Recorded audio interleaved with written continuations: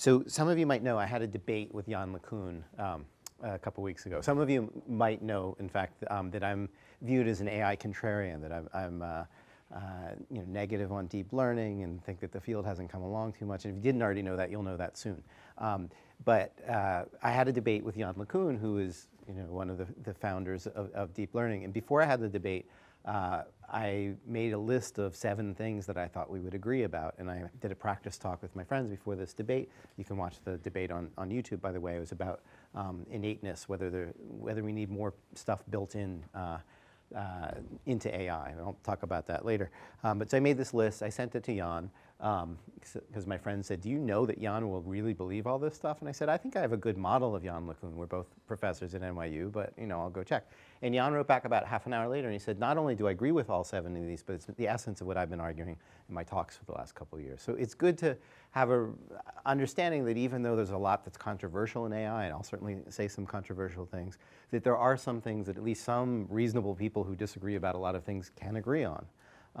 So I hope you will all watch that debate, and so you won't just get my perspective on things today, you get his too. But we all agreed that AI is still in its infancy. I'll try to give you some examples of that today. We all agree that machine learning is fundamentally necessary for reaching strong AI, that deep learning is a powerful technique for machine learning. I think some people think that I think that deep learning isn't a powerful technique, but I do in fact believe that. But both Jan and I also agreed that it's not sufficient on its own for cognition. We're also both pretty down on model-free reinforcement learning like they do at DeepMind, and I'll mention that at least a little bit later. We agreed that AI still needs, or will always need for a while, better internal forward models, better models of what the world is, and that common sense reasoning remains fundamentally unsolved. And part of the reason I'm here for the next few days is to talk specifically with Oren about common sense reasoning, and to jog that conversation, I'm going to talk about common sense now a little bit. But there are people that are much more optimistic than either Jan or myself, like Andrew Ng, who's a very well-known figure in the field. And he recently had a Harvard Business Review article which was kind of trying to tell executives what AI can and can't do.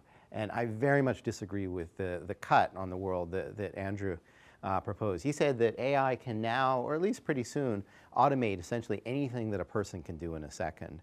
And I wish that were true, because I think if that were true, it would mean that strong AI was solved and I could go to the beach. But I think the reality is we're not even close to that. There are some things that humans can do in a second that AI can do really well. So AI now, using deep learning, can tell the difference between Tiger Woods and a golf ball. It can do that in less than a second. It can probably also distinguish Angelina Jolie. And the dominant paradigm, as I'm sure you all know, and some of you probably participated, is basically taking in big data and forming statistical approximations, usually using the technology that Jan LeCun invented, which is a convolutional neural network, which is an extension of neural networks themselves that are 60 years old. But of course, there's some caveats. So one of the first caveats is you need a huge amount of data, depending on the nature of your problem. You also often need vast amounts of data, and generalization can be very limited. So these kinds of techniques, do I have a pointer here? I have a pointer that doesn't work very well, but I'll use my finger instead. If you think of some distribution of possible examples, techniques like deep learning, which is of course the most popular technique we have right now, are very good on the left hand of the distribution and pretty weak on the right hand of the distribution. I'll give you some examples of that right now. But so if you've got a lot of data about Tiger Woods, you might be great. If you have relatively little data about grapefruits, maybe you won't be so good about, with the grapefruits. And if you think about combinatorial things, where you're looking at combinations of features like, I don't know, small grapefruits that might actually balance on the top of this glass or something like that, you might not have any data at all. And then deep learning is really of no use. And so you often get bizarre failures. I'll give you an example of one in a second. Here's the kind of thing a person can do in a second, and you might think, hey, deep learning has finally licked this problem. I'll call it the captioning problem. So you describe this picture. So you see this picture, and you have to come up with a caption like a group of young people playing a game of Frisbee. And this is data, so to speak, from a Google paper that was described in the New York Times a couple of years ago, I think on the front page. And people thought, we finally solved the captioning problem. The source of the breakthrough was that somebody finally had a database of pictures and language descriptions for pictures, and they were able to use that to get some pretty impressive results. So like this one, and how would you describe this one? Well, maybe you'd say it's a person riding a motorcycle on a dirt road, and that's what the computer said. And so you get the illusion that deep learning has come close to solving the captioning problem, which would be amazing if we really could solve it. If we really had machines that could look at arbitrary pictures and give descriptions that we humans accept as correct, I think that that would itself be a sign of general intelligence. In fact, I've been working on replacing the Turing test, and some people in this room have contributed to the efforts that I've been trying to do. And one of the things that I proposed as a test is basically comprehension of things like images and videos. And if you just look at some of the examples in these kinds of papers, and there were a lot of them in the last couple of years, you might think that we've made significant progress. But you might look more carefully at some of the errors and realize we actually have a long way to go. So you could look at this, it's a little bit of an unusual image. You might come up with various kinds of captions, but you probably would not come up with a refrigerator filled with lots of food and drinks. If you did, I would refer you to Oliver Sacks, if he were still with us, who wrote The Man Who Mistook His Wife for a Hat. This is that kind of error. It's not an optical illusion, as the fans of deep learning like to say. This is more like a hallucination, or it's just wrong. I think it's characteristic, and this is a long tail problem. I showed it to you as an example. You're not going to have a lot of parking signs with stickers in your database, and the kinds of systems that are relying on massive data basically get themselves in trouble. There are lots of other problems too, even on the things that I think are most squarely within the domain of what deep learning does well. So you look at this and you might say a pattern of orange and black stripes, but if your deep learning system trained on the ImageNet database that everybody's trained on, well, pattern of yellow and black stripes isn't an option. You only have the 1,000 categories that are there, and so you say school bus. Again, this is more like hallucination than optical illusion. Or you could look at this as a person and say, I don't know, a bunch of dots on a square. But if you are trained in a closed world where you have 1,000 choices and you have no way of even articulating other hypotheses, then maybe you would say it's a digital clock. Well, you wouldn't if you were a person, but that's what a deep learning system does. And then perception is much more than simple categorization. So what deep learning does best is categorization, things like ImageNet, so you have these 1,000 categories, or speech recognition, where you have a fixed set of categories. But you could look at this and not only identify the dog, even if you don't have much data of dogs that are upside down doing bench presses. Not only could you identify the dog and the dumbbell, but you could look at it and say things like, I wonder how the dog got so ripped that it could lift this big weight. By the lack of laughing, I feel like you have not had enough coffee. What is going on here? Like, I pilot tested this one. Jeez. All right. We'll see if you laugh at this one, but here's another example of an inference that should tickle your funny bone and is also hard for deep learning. Maybe I need to speak slower or let you look, let you ponder this person's fate at a little greater length. We're very worried about political correctness here, so I don't know if we can laugh at a joke about a dog. I took out at least half of my Trump jokes, so. All right. So this is a problem of inference, right? It's not just that you want to categorize that there's either a parachute or a backpack, but you want to figure out what's happening next. We don't have AI systems that can do that at all.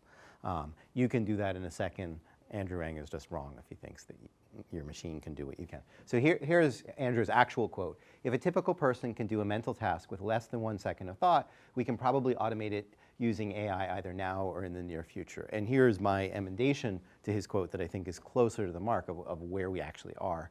And I'm mostly talking about kind of the large part of the field that right now is doing things like image recognition with deep learning. I realize you guys are doing something closer, and if I ever come anywhere where I'm preaching the converted, it's probably this audience. So I'm kind of talking about broader trend in the field. But so if a typical person can do a mental task with less than 1 second of thought, and we can gather an enormous amount of directly relevant data, which is something Andrew leaves out, we have a fighting chance so long as the test data aren't too terribly different from the training data and the domain doesn't change too much over time. So you think about the most impressive demonstrations of AI lately, things like AlphaGo 0, which I'll talk about a little bit.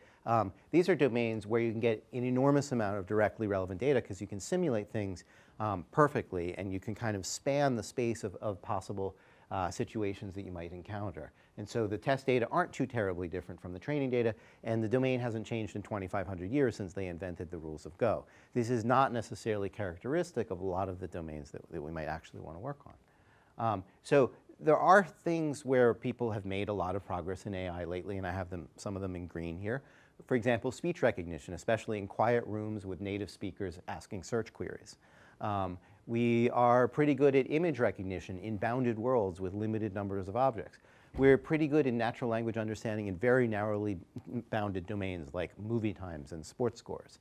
And we're really good at advertising targeting, which is like 70% of the research in AI. So we've gotten good at that. There are lots of things that we're still pretty poor at. So we still don't have anything like open-ended conversational interfaces. I would say, don't have anything like automated scientific discovery, though if anybody is working on something relevant to that, it's probably in this room. Automated medical diagnosis, I think, is still a long way away. You may know about Watson, and it won at Jeopardy, and the original plan was to make it do automated medical diagnosis. And you can look up what happened at MD Anderson, the cancer center there, when IBM tried to apply Watson to automated medical diagnosis. People are talking about doing automated scene comprehension for blind people. What they really have is things that will like label the most prominent object in a room. So I could go around this room and it might tell me camera or person, but that's not telling me that there's a group of people listening to a lecture, possibly falling asleep, etc. Domestic robots is something we would like to have, or elder care robots. We're not anywhere close to doing that. And one could wonder how close we are to safe and reliable driverless cars. So we can build driverless cars that go on limited routes and so forth, but whether they're safe or reliable and whether they can go without detailed maps and in places like New York City is totally open question. So the way I think about it is, as a cognitive scientist, is there are many things that go at least into natural cognition. My perspective on artificial intelligence comes from natural intelligence, which is where I spent most of my career. And I would say that there are lots of things that go into natural intelligence. There's language, there's perception, there's planning, and so forth, reasoning. And really, all the fuss lately has been about progress on perception. And there's been almost no progress on the rest of the pie chart. My biggest fear about AI is not the Terminator and Skynet, which is, of course, what gets all the attention right now, but it's actually getting stuck. So, the dominant metaphor, and it's not even a metaphor, the dominant intellectual tool at some level in machine learning is the idea of local minima and avoiding local minima. I'm afraid that AI is heading towards a local minima. And I'll add something about that in a second. So the idea is we want to be climbing down some mountain, and we take small incremental steps, and we get to something that's the bottom of one valley, but it's not really the bottom of the mountain. That's my biggest worry about AI, is that we're going to get stuck, which would be a shame. If we never got past the local minimum, we might never, even if we could be great at targeting advertising, and there's a lot of money to be made from AI right now, we might never build machines that can actually read, that can discover cures for cancer, that understand how the brain works, can build domestic robots and so forth.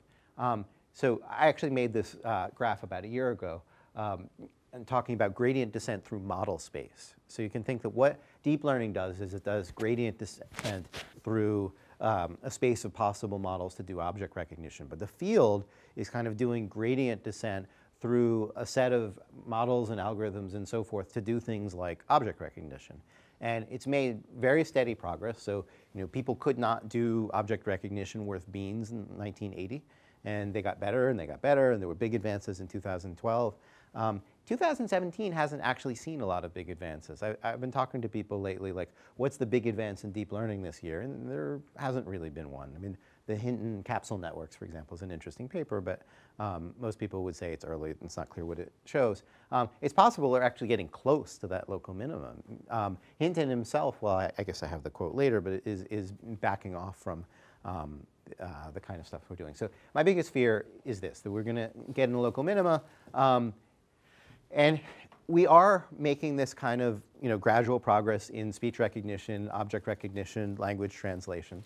But there are some other problems where it's not clear we're getting anywhere near to genuine improvement. So natural language understanding, I would say we've not made real progress since ELIZA in 1965, which used templates. We made some progress, but I would say that fundamentally we still don't understand how to do it. The systems that are kind of dominant right now in terms of like the deep learning tradition are very easily fooled. I should have had a quote up here or I should have put in a slide here, especially for this crowd, from Percy Yang stuff. Has anybody seen this from this year with a distractor word? So at least some of you know this. So it sort of looks right, and then you put in a couple of irrelevant words in a embedded clause, and the whole system basically falls apart. So it's not clear that the kind of progress that we're making as we march down towards minimizing error on particular data sets is really getting us where we want to go. The fundamental risk, of course, is that we might spend an enormous amount of time on a particular task only to hit a wall. And if you're just doing license plate recognition and you get really good at it but not perfect, maybe that's fine. But there are other domains where the cost of being less than perfectly accurate is pretty high. So if you have a recommendation engine that asymptotes at 2.5% correct because you went down the wrong path and you hit a local minimum, nobody cares. I mean, if I'm recommending songs to you and 39 out of 40 of the songs are songs you like, and I could have if I had done a better job in giving you a 40th song, I can just say, I was giving you something new to see if you liked it.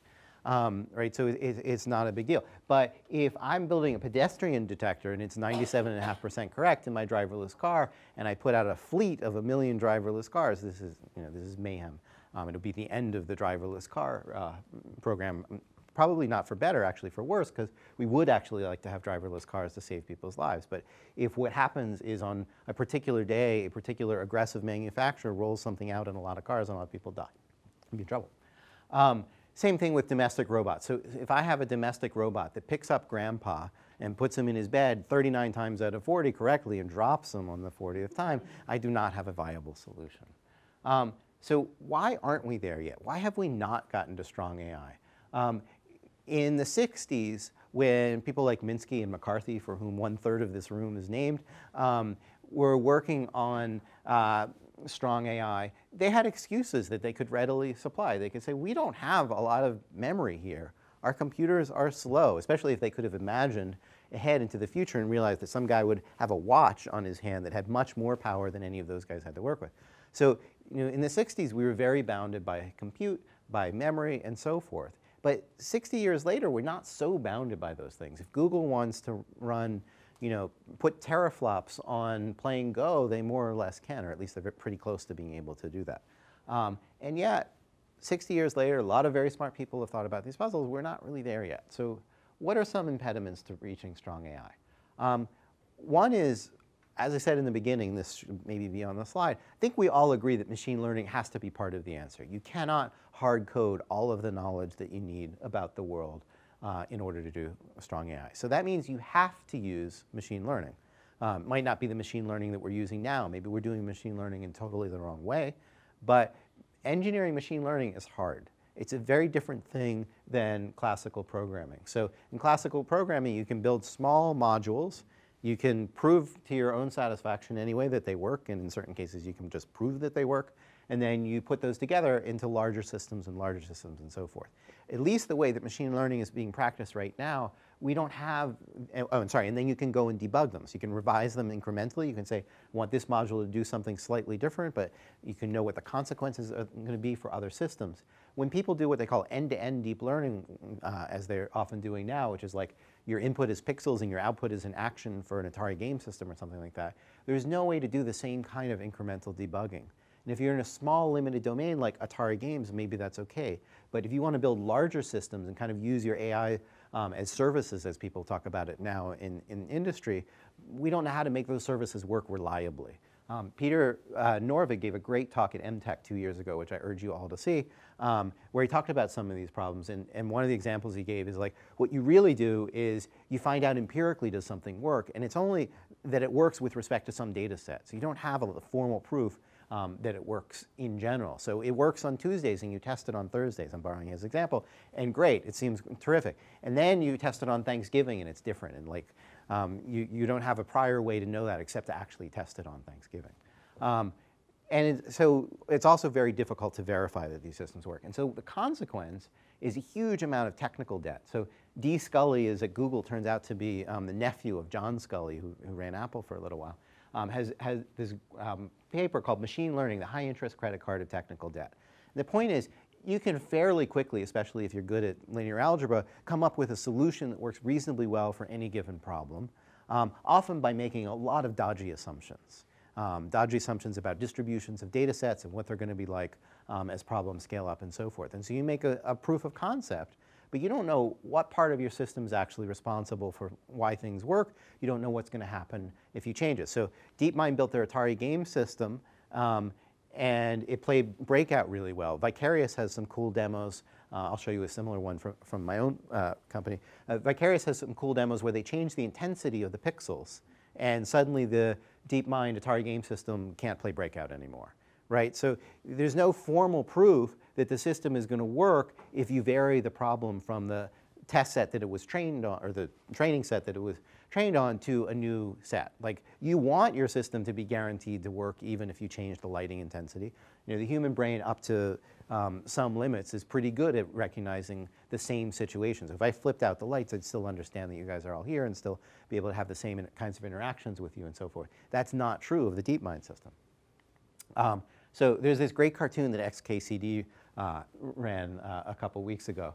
So one guy says to the other, this is your machine learning system. Yep, you pour the data into this big pile of linear algebra and you collect the answers on the other side. And the other guy says, well, what happens if your answers are wrong? And he says, well, you just stir the pile until they start looking right. That is what happens empirically in the deep learning world right now. People do things like, I'll add another ResNet layer, or I'll add another ConvNet, or I'll change the stride length. And some people are really good at that stirring, like Ilya Sutskever, who runs OpenAI, I think is a genius at figuring out how to stir the linear algebra for a particular problem set. But this is not a methodology, I think, that is getting us to strong AI. It doesn't give us robust, verifiable solutions that we can use in the context of building larger systems. Okay, so the second issue is that statistics is not the same thing as knowledge. So there are lots of cases where knowing a statistical regularity gives you knowledge, but there's lots of knowledge where you don't really have the statistics and you still can reason about things pretty well. A lot of that is what I would call common sense. I don't want to say all of it or most of it, but in a certain subset. So I have a review with Ernie Davis on common sense reasoning and in AI that ran in the communications of the ACM about 2 years ago. What did you describe it? Oren recently reread the paper, and he said it was something like totally brilliant and completely depressing, or something to that effect, or fantastic and depressing. The cover of the issue, we didn't do the art, Ernie Davis and I, but we inspired, I guess, the art. I'm not sure that's a compliment, but we inspired the art. So it is a robot sitting on a tree limb, and the robot is about to take a chainsaw and cut that tree limb, which, of course, as they say in Ghostbusters, would be bad.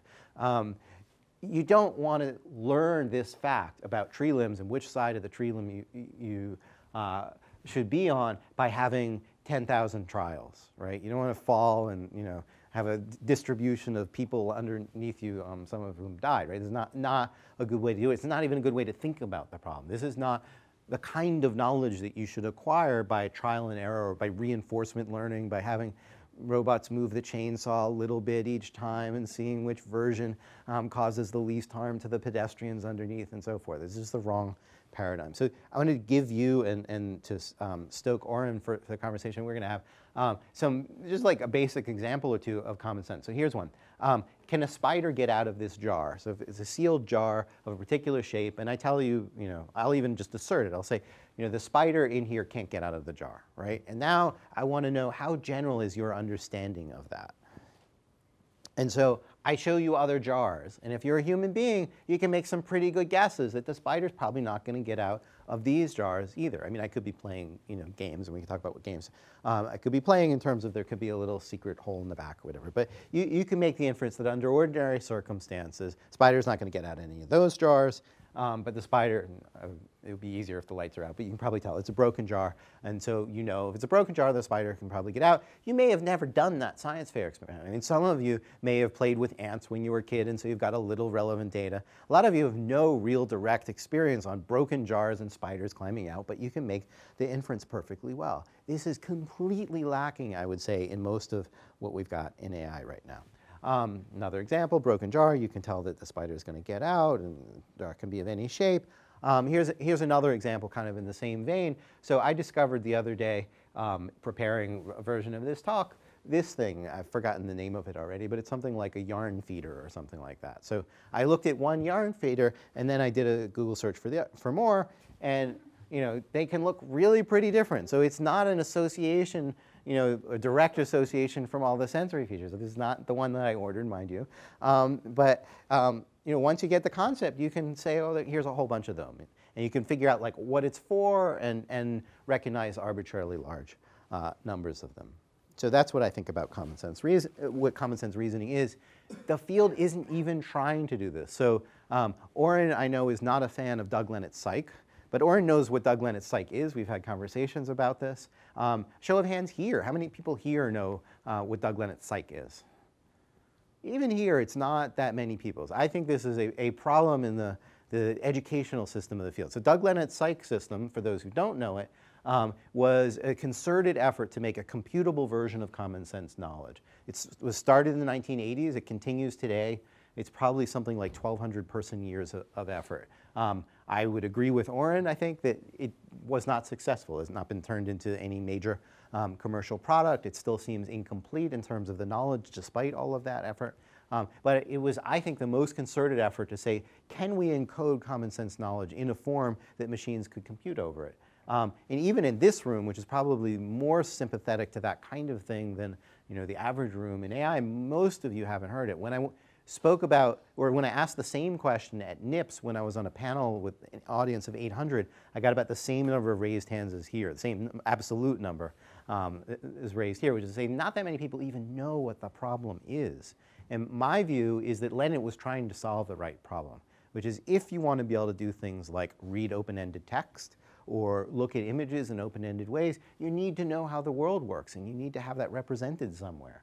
And yet, as far as I can tell, nobody in AI is even really, except, Well, I think we agree the problem is great, but you said there weren't a lot of commercial applications. The real problem is that there weren't a lot of research results that came out of it, either with their own work or other people using their results. So, I mean, there's a reason why the research community hasn't heard of it, because they haven't been playing the same game that we yeah, no, there's a whole bunch of problems with it. So, I mean, another problem is they did what they did in isolation. It wasn't a project that involved the community. It was, even from what I understand within the confines of psych, it was mostly kind of a very top-down driven project in which maybe other people who didn't think it should be done the same way didn't maybe have that much voice. So there are lots of reasons why I think it failed. I was giving the lack of commercial results as one index of the lack of publication is I think both symptom and cause. So I mean, I didn't mean to say those are the only issues with it. I was just giving examples. Nonetheless, I think what Lennett was trying to do is important. All right, so here's another issue, and I think they're actually related.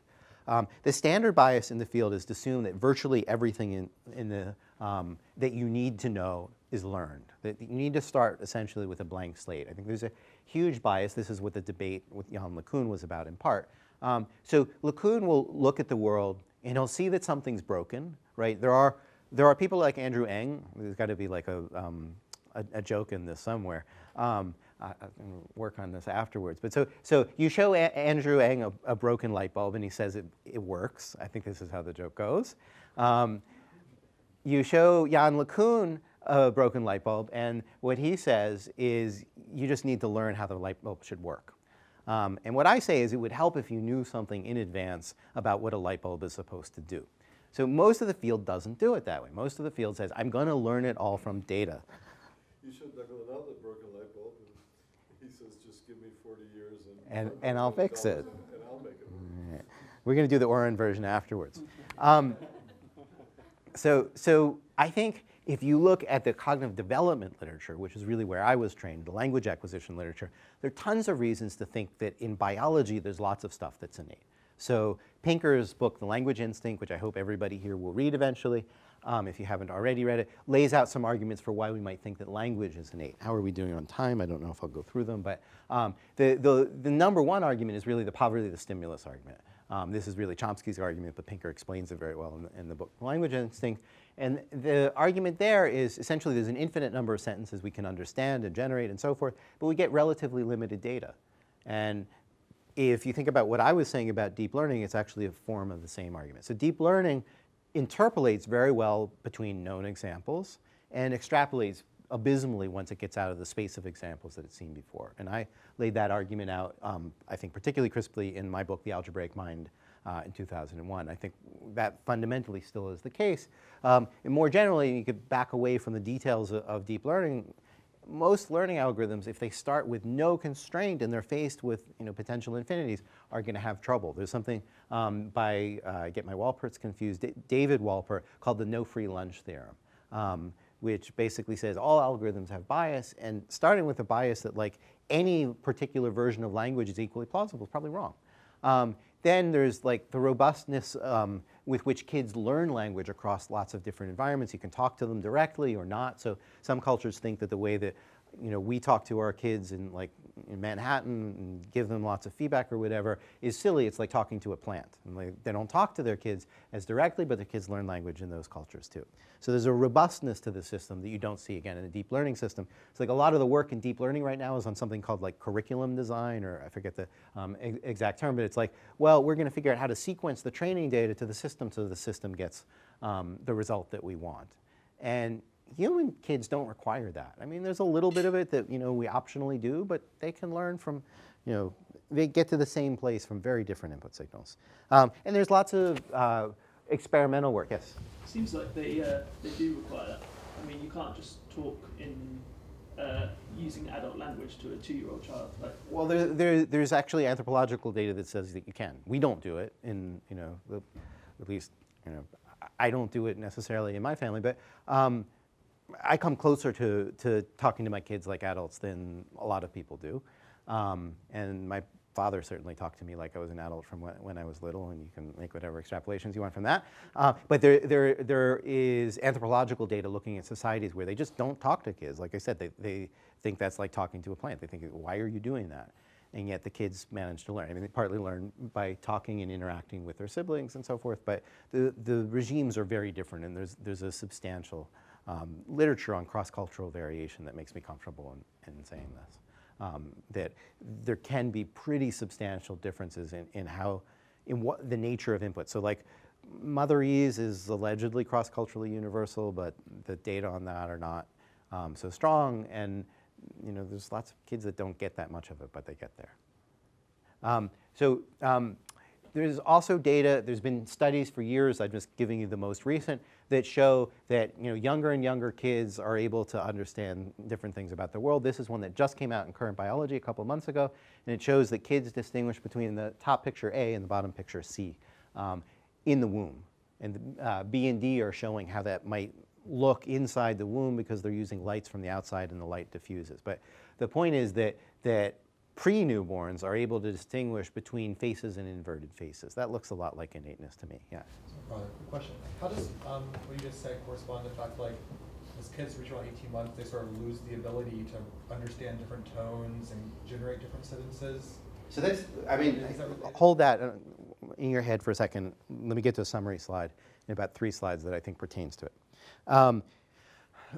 Looking at the biological evidence, there's an astonishing amount of brain organization, even independently of even internally generated experience. So there's a great and insufficiently cited study in Science where they built a knockout mouse that basically couldn't learn anything because they turned off synaptic transmission, and then they looked at birth, and the knockout mouse is essentially, in its brain structures as they could measure 15 years ago, indistinguishable from a mouse that could do some internal learning. So there's a lot. I'm not saying everything is permanently wired at birth. That relates to my answer to you. What I'm saying is there is a lot of pre-wiring of the brain, which is what I think innate structure amounts to. Most of your genome is expressed in your brain. A lot of it's expressed in very specific ways, and a lot of the best data come down the street from the Allen Brain Institute. They're going to have a new paper, I think, in a couple of weeks that I think makes this overwhelmingly clear. And there are a lot of mechanisms in evolution in terms of things like duplicating genes and stuff like that. I wrote a lot about this in my book, The Birth of the Mind. And there's more and more evidence that part of what evolution has done is to refine the initial structure of the brain. This goes back to your question. The way I see it and wrote about it in The Birth of the Mind is pre-wiring doesn't include rewiring. A lot of times when people have the nature-nurture thing, they're like nature versus nurture. but it's really like nature allows nurture. Rewiring the brain is just a particular set of biological and genetically driven mechanisms that allow you to adapt things in certain kinds of circumstances, just like we have mechanisms for recovering from scrapes on our knees. These are innate mechanisms that allow change in response to the environment. But there's a lot of stuff, I don't know if I need to go through a whole slide, showing that John Locke was wrong. We aren't born as blank slates. Now that's biology. It could be different for AI. But I think in biology it's just overwhelming. But then you go back to someone like Jan LeCun, and they don't even put on the table the possibility that you could have innate structure in your AI system. So LeCun and I agree about like common sense is really hard. Kids are much better at it than machines. And then he says, well, what does that mean? That means there must be some learning paradigm that we haven't figured out. Well, that's possible, certainly possible. It's probably even partly true. But the other possibility is that there's innate structure too that we're missing. And people don't, I guess my slides are slightly out of order. But the usual presumption is what we need to do is to fix the learning paradigm. In the space of design choices, innate machinery generally gets ignored altogether. In fact, when Dave Chalmers and Ned Block and Jan LeCun and I were negotiating what the debate was going to be about, there was some discussion about maybe we should talk about AI and nativism. And Chalmers' first idea was maybe we shouldn't debate about that because he did a Google search for nativism in AI and got a did you mean error message. Like so few people even think about this question. There's nothing that's been written about it in the last 15 years. I think this is because of a bias. I would call that bias physics envy, that people like LeCun want the answer to AI, or sometimes the answer to neuroscience, to be something like 4 equations you can put on a t-shirt, because that's what works in physics. But I don't see any reason to think that that has to be the case for AI. So possibilities for reaching next level AI, one is we need better learning algorithms. That's what LeCun thinks. I think that's part of the answer. But we probably also need more machinery constraining what those algorithms learn. So that's kind of possibility C. And I think it's very rarely studied in the context of ML. I think common sense reasoning has to start by having at least a little bit of element B and not just tweaks in the linear algebra for element A. Everybody knows AlphaGo and probably AlphaGo 0 and the astonishing learning that DeepMind has managed to do in Go. This is the less astonishing learning they've done when they try to learn language. So they have an artificial world, you can walk around it, and it has to do things like find the green comb or whatever. And it's the same group of authors like Demis Hassabis who are on the Go stuff, and they've got a model that's a convolutional network combined with an LSTM, all the kind of stuff you'd expect these guys to do. And over time, it learns a bunch of stuff. We don't need to go into the details, but eventually, it learns its training set, and oh, wow, isn't that great? But if you look at the axis down here, it's like it's taking you 1 million training trials to learn a couple of words. If you know the developmental psychology literature, that is pitiful. Kids can actually learn meanings of new words, or at least something about the meanings of new words, in like 1 or 2 trials. So it's grossly inefficient compared to what is theoretically possible. And they didn't even put in the paper, but somebody from the lab gave a talk in NYU recently, so I discovered what happens if you try something like stay away from the fridge. So now you have negation. Instead of just learning correlations between features, you have to learn correlations at a more abstract level, would be one way to think about it. The data were so bad they didn't put it in the paper. So the system simply could not learn. I took a picture on my cell phone to get it because it wasn't in the paper. That's why it's all distorted and funny looking. The system isn't anywhere near that. So you have problems like Go, where you have all this data, you can simulate things in perfect fidelity, and you get reasonable performance. And then you have problems like language, where it's not just correlations of features, and it's just not as good. Nobody ever believes me about nativism. They don't want to think that human beings have innate structure, but for some reason they don't mind when I show this video, which I'll show you, which is a baby ibex climbing down a mountain. So the baby ibex cannot do reinforcement learning. It can do reinforcement learning to fine-tune a little bit, but the cost of error is death, right? And so over evolutionary time, the baby ibex's brain has been tuned to know something about how to climb mountains. And it does it pretty amazingly well, but it doesn't make a lot of mistakes. It's not an RL system. In fairness, I don't have the music here playing. It's too bad. But this is what happens when we take our current AI and robots. All the things, you may have seen this blooper reel last year from the DARPA competition. Sorry.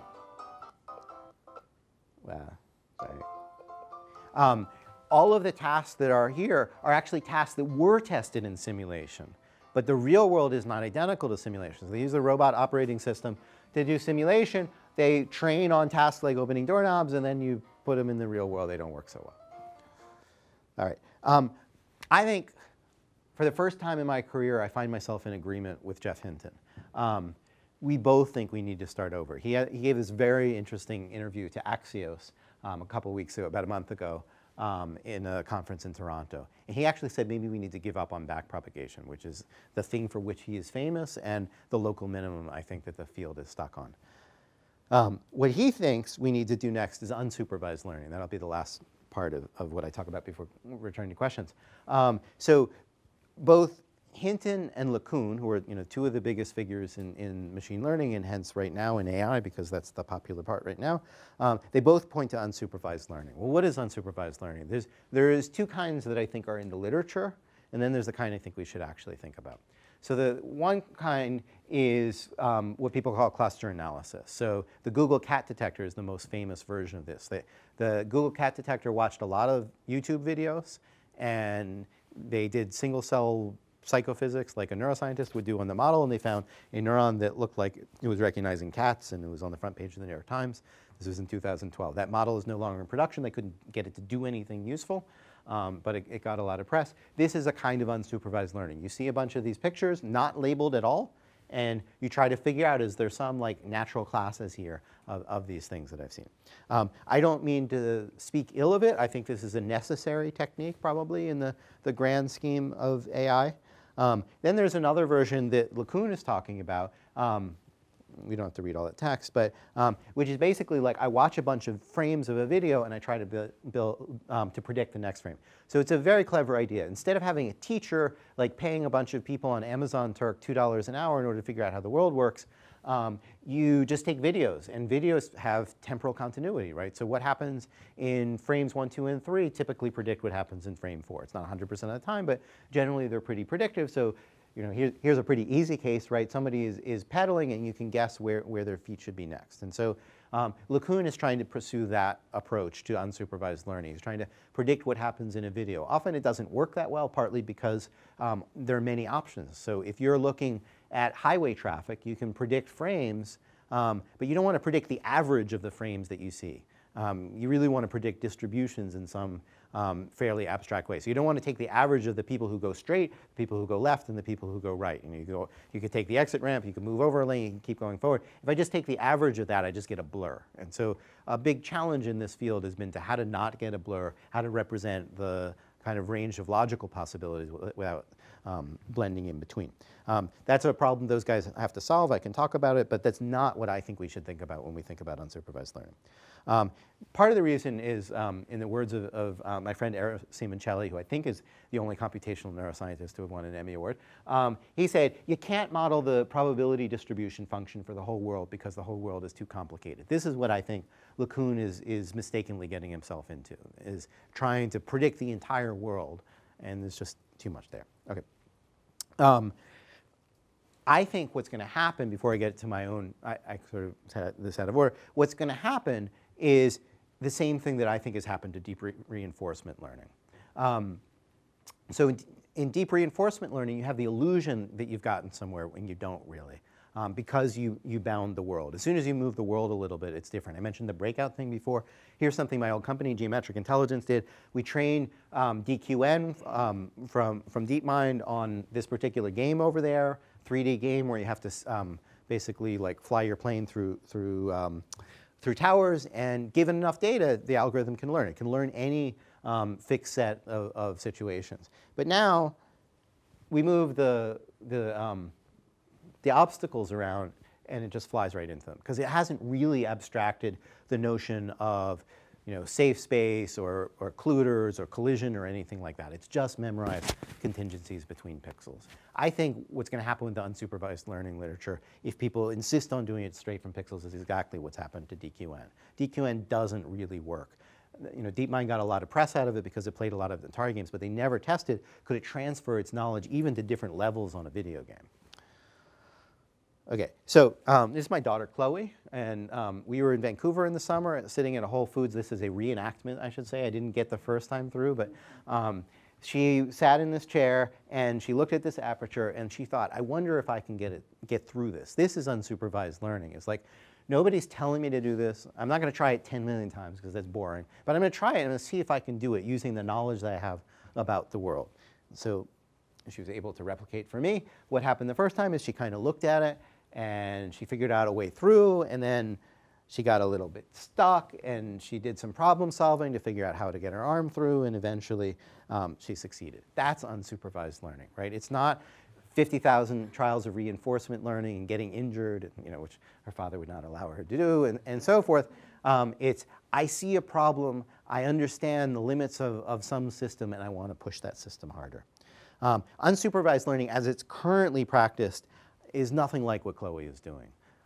So there's like unsupervised learning as a trade name for a particular set of techniques.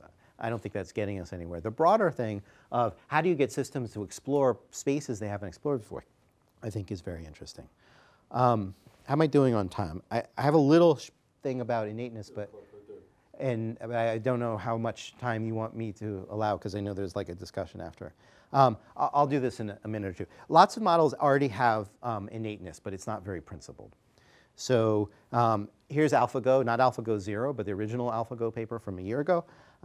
And to some extent, you look at it and you say, well, that's just a neural network, and Demis will tell you, we don't have any handcrafted rules, and people get all excited about it. And then you look in the back of the paper, and there are all these things that are actually innate in the system, like how many spaces a system can go, a player can go at a particular point.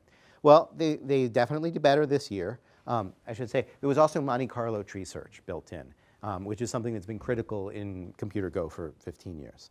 So there are lots of ways in which, even if you don't believe in innate knowledge, you still build it in if you're a neural network kind of person. So you make choices about how many layers do I want, what types of layers, what should the input units stand for, what should the activity function be, et cetera, et cetera. So then they just released this paper, which has made me more angry than any paper that I've read in the last 15 years, in which they say mastering the game of Go, and then the part that makes me angry is without human knowledge. And this is just false claim. You can see it again in the abstract, but I won't take you through it. So they say what we have done here, and the media has believed it like completely, is we have a new algorithm that can learn anything, and you don't need to teach it anything about the domain that you're using.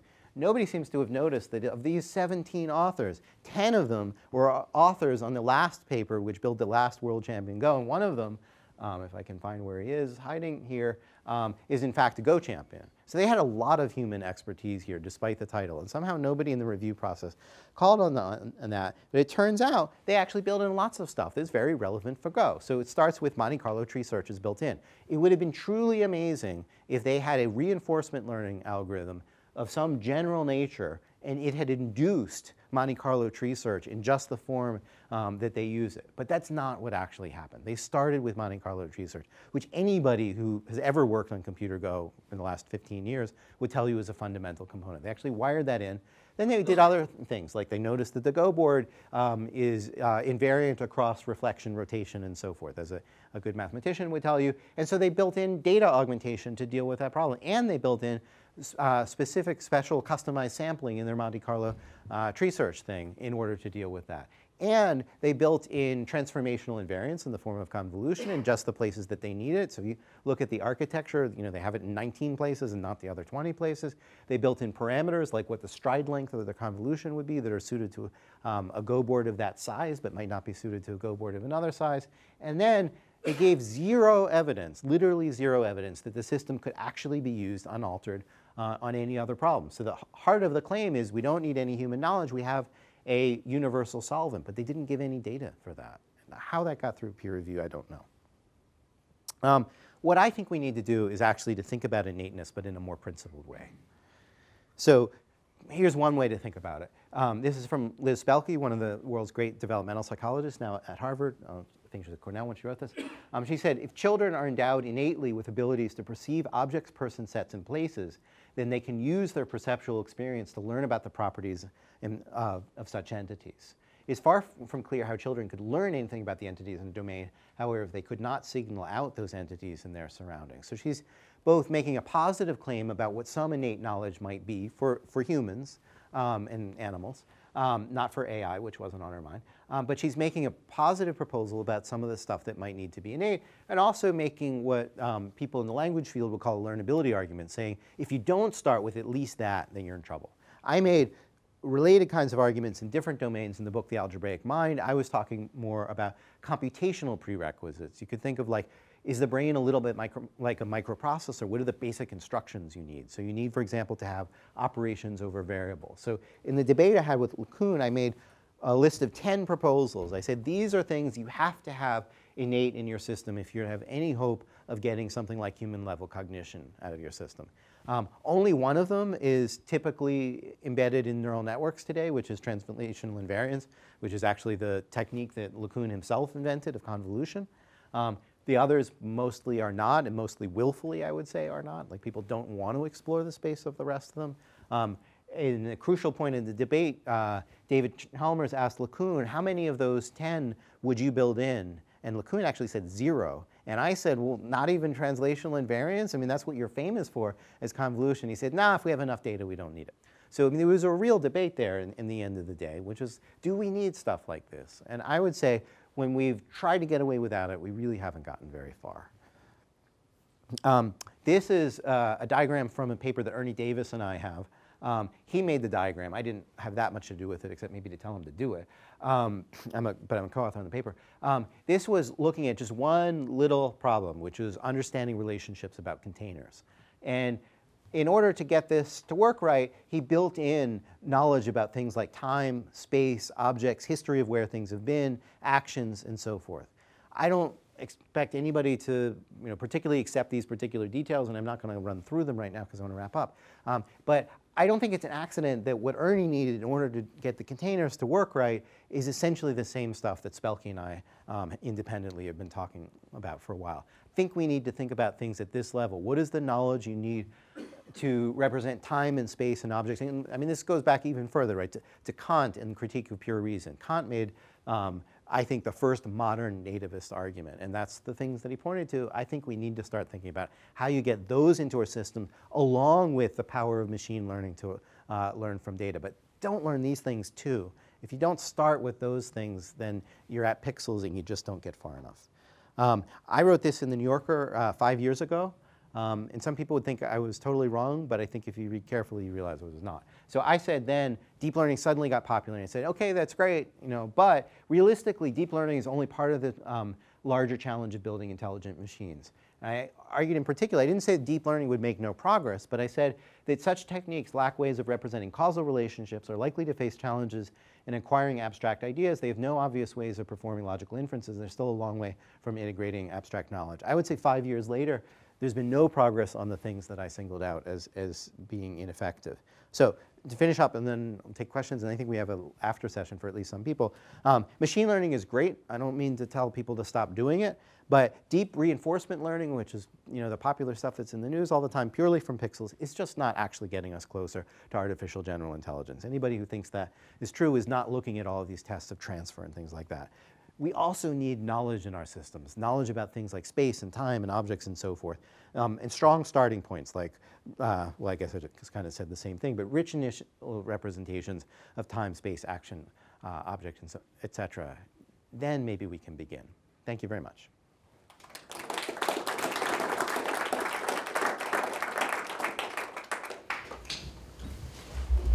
I think another way of phrasing the same ideas that you have is that for any given problem, there's an amount of data that you need to learn a problem. And in theory, with machine learning, if you had an infinite amount of data, I mean literally an infinite amount of data, and you had infinite processing capacity, you could learn all these tasks. I think the real problem is that we don't have a good way of estimating the complexity of real-world tasks. And from that, we can't say, yeah, well, if we do machine learning, we're going to need 30 million videos of somebody trying to put a spider in a jar. And then you could say, well, that isn't really a solvable problem. Whereas, as you pointed out, with recommended engines, we could say, to achieve our 97% level, we need 1 million cases, and we've got this. So in some sense, it's a amount of, it's the way the learnability of a problem, how much data is really required, I think is really the issue. Yeah, I mean, another way to put that is we have proofs that neural networks of different sorts are universal approximators or Turing equivalent. There's a range of these kinds of proofs.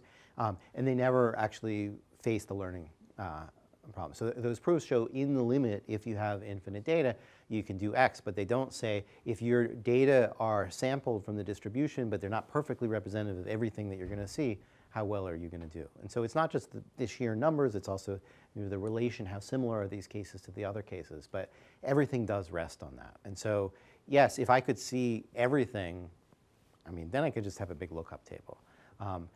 The question is, in the real world where you get limited data, let's say for language, how are you going to deal with the cases that are outside? And one solution is you avoid ever having data outside your space because you collect so much of it. And then some domains, many domains, you can't really do that.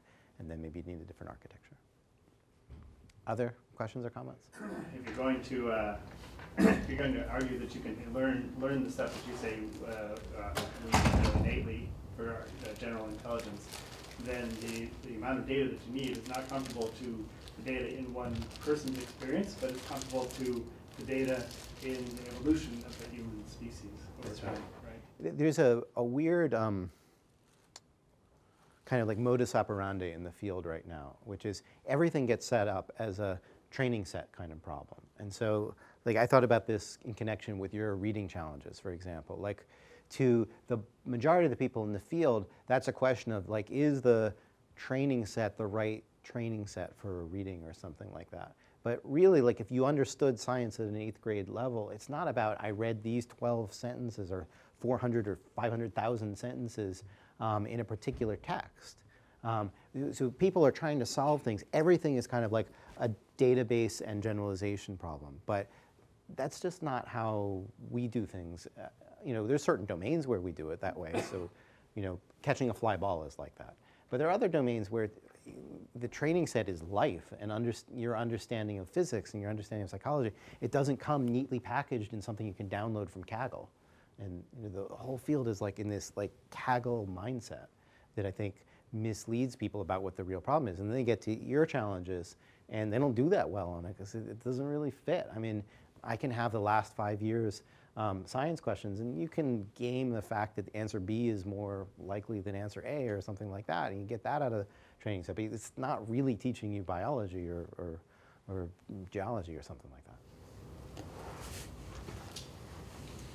I mean, I guess catching a fly ball is not, right? But protecting your head from being bashed with a fly ball is probably pretty innate, right? There's calibration there. I mean, a lot of systems have calibration. So, you learn, your eyes, for example, grow and the distance between them changes and what you need to do with the muscle forces vary. So you probably do have an innate, shield yourself reaction, and then that gets calibrated to some extent by experience. Again, on this point I just made, like it might not be experience of people, beating the crap out of you with baseball bats. It might be that you have general systems for calibrating your motor forces, and you have a system that is about protecting your face that can actually pick up on parameters that are set elsewhere. And another way to put it is there's no portability of knowledge in the current system. So they learn something for that task. They don't learn like generalized constants that you could use across 40 different motor tasks, one of which is protecting your head and another which is, you got another option there. What's your opinion on this new work that's like sort of on adversarial deep learning, as in we train all these stop signs and we add a sticker and then the model always says this stop sign is a 60 mile per hour Speed limit, yeah. Speed limit and things like that. Like where does that fall into this, I think that GANs, which you're referring to, are cool, and also this general notion of like trying to figure out what the cases are where things fail. I sometimes think about this in the driverless car domain. So like so the problem with driverless cars is it's easy to make them decent and very hard to make them really good. So if you don't anticipate that a car can take a left turn or a truck can take a left turn across a highway, then somebody dies. That's what happened in the Tesla situation. So one thing you can do is like a lot of simulation techniques in order to try to guess what the adversarial cases are. you could maybe take other techniques, or you could maybe move out of this paradigm at all. So what people are placing their bets on is we will just construct the right data set and then we will learn it using the right mix of linear algebra. But there's at least logically another possibility, which is like when people drive, they actually have an understanding of the world around them, and that allows them to make inferences. So I could see a guy on a pogo stick. I've never seen that before when I'm driving, but I know something about pogo sticks and I know something about driving, and I put together this knowledge. GANs are not really dealing with the latter version, but they could deal with like, what if it's a little bit outside the space of cases I've seen before. So I think it's good work. I'm not sure it's getting at the heart of the problem. And like with the stop signs and the speed limits, like you can keep training those things, but it feels like a better way to put Band-Aids on the fundamental problem, that like you don't have concepts there of even that there are different classes of behaviors that you're trying to mediate in the driver. And so you're putting Band-Aids around the fact that these particular squiggles can fool the system. So I think we should stop. Let's thank Gary again. Thank you.